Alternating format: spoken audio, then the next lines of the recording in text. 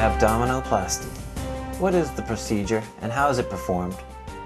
Abdominoplasty is a major surgical procedure that is done to remove excess skin, fat, and other under-the-skin tissues from the abdomen. In most cases, it also involves tightening the abdominal muscles by pulling them together with sutures or stitches. The procedure is usually done under general anesthesia in a hospital setting. This means you are unconscious and pain-free. The surgery may last from 2 to 5 hours. The surgeon makes an incision or cut between the hip bones. The incision is angled down towards the pubic area in the middle. Another incision is made around the navel or belly button. The skin is then separated from the abdominal wall by raising a flap up to the level of the lower ribs. Fat and excess tissues are removed. In most cases, the muscles of the abdominal wall will then be tightened and pulled together with sutures. These sutures may be brought out through the skin so that they can be removed after the muscles have healed. The skin flap is then stretched tightly downward and excess skin is removed. A new hole is made to reposition the navel. Drains are placed through the skin to remove any fluid or blood collections that form after the incision is closed. A dressing is applied and the patient is taken to the recovery room. If the excess skin and fat is confined to the area below the navel, a less extensive procedure called a partial abdominoplasty may be considered. In a partial abdominoplasty, all the surgery is confined to the area below the navel. This surgery can be done as an outpatient. The recovery period is much shorter and the risk of complications is less. You should ask your surgeon if this procedure is an option for you. Why is this procedure performed? Abdominoplasty is done to restore a more aesthetically pleasing contour to the abdomen. The procedure should be limited to cases in which diet and exercise are not able to achieve the desired outcome. It is suggested that you should be within 20 to 30% of your ideal body weight at the time of surgery. If you are planning to lose weight, you should delay the procedure. This is not obesity surgery. The most common reason this procedure is done is to correct the stretching of the skin and muscles that often result from multiple pregnancies. Although rare, there are significant risks and complications to abdominoplasty, and the recovery period may last up to 4 weeks or more. You should be aware that all the complications are increased if you are a smoker. You will need to quit smoking, or at least avoid smoking for a month before and after the surgery. Some types of prior abdominal surgeries may increase the risk of complications, and you should discuss any previous abdominal surgery with your surgeon. If you're planning any future pregnancy, you should delay having this surgery. Any history of heart disease, diabetes, obesity, or blood clots in your legs may make you more prone to post-operative problems, and you should discuss these with your surgeon. Finally, with any cosmetic procedure, it is important to have realistic expectations.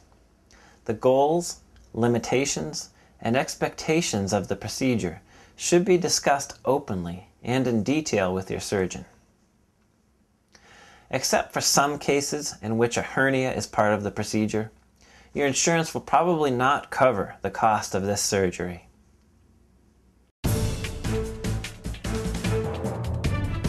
What should I expect after surgery? After surgery, you should expect to spend 1 to 3 days in the hospital. Initially, you will be on a bed rest, but as soon as you are able, you will be encouraged to get out of bed to walk. You will notice that at first, it will be hard to stand up straight. Early walking helps the muscles heal and makes it less likely that any blood clots will form in your legs. Once you are stable, you can go home.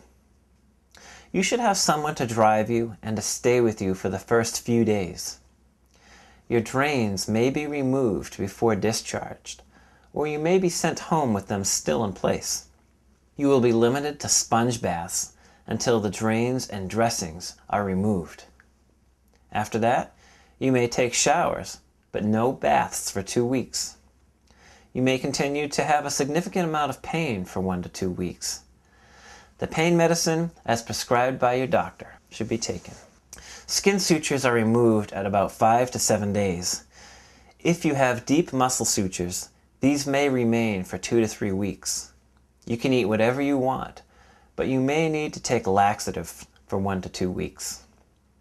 The combination of the pain pills and sore abdominal muscles may cause constipation. Continue your walking at home. Your surgeon may suggest some non-strenuous exercises.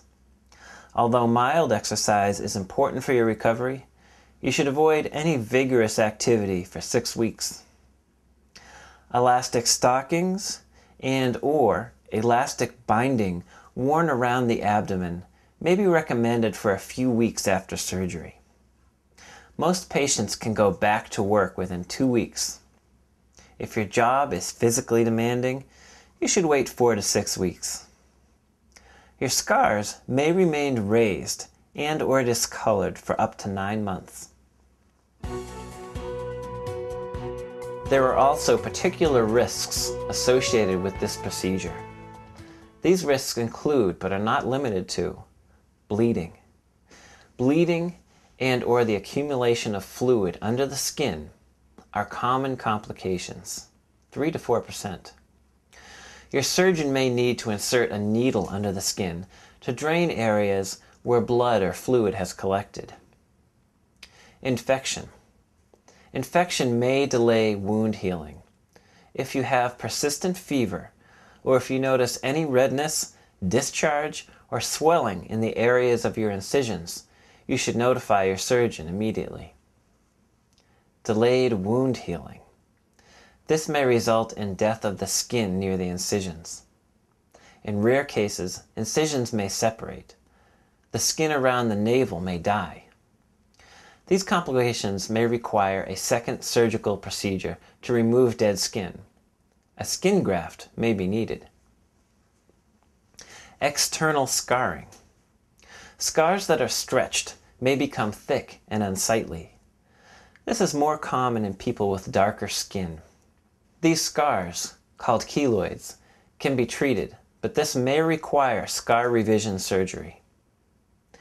Deformities. Abnormal position of the navel, scar depression with soft tissue bulging above the scar, and elevation of pubic hair may occur. Treatment of these deformities may involve a second surgical procedure. Nerve damage. Damage to nerves that supply the abdomen may result in permanent numbness or the formation of painful, abnormal nerve cells called neuromas. Blood clots. Blood clots that form in the vein of the legs may break off and go into the lungs. Pulmonary embolism. These complications are very rare but can be life-threatening. Risks associated with general anesthesia. There are risks involved with any anesthesia, and you should discuss them with your anesthesiologist. Before you agree to any operative procedure, it is important to remember that each patient is different and that the outcome of any surgical procedure can never be guaranteed. You should understand that there may be complications that have not been mentioned and that it is not possible to anticipate all complications or to answer each and every question. Again, you should be aware that in the practice of medicine, unforeseen and unexpected risks or complications not previously discussed may occur. You should also understand that during the course of proposed procedures, unforeseen conditions may be revealed requiring the performance of additional procedures, and such procedures may need to be performed. Keep in mind that there is no substitute for an open and honest discussion with your own surgeon or physician regarding this procedure. You should also be given any available treatment alternatives to this procedure by your doctor, some of which may include medication. Be sure to discuss any questions or concerns with your doctor.